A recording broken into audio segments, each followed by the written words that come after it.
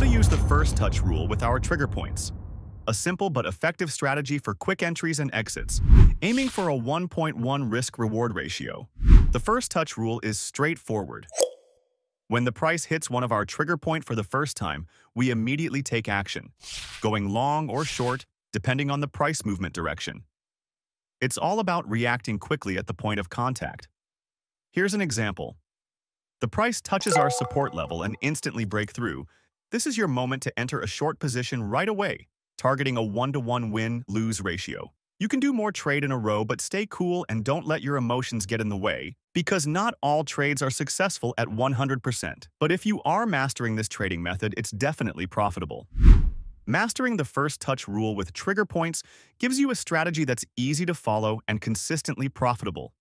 Register for the trial version of our professional indicators on egindicators.com. Follow for more pro trading strategies and tips.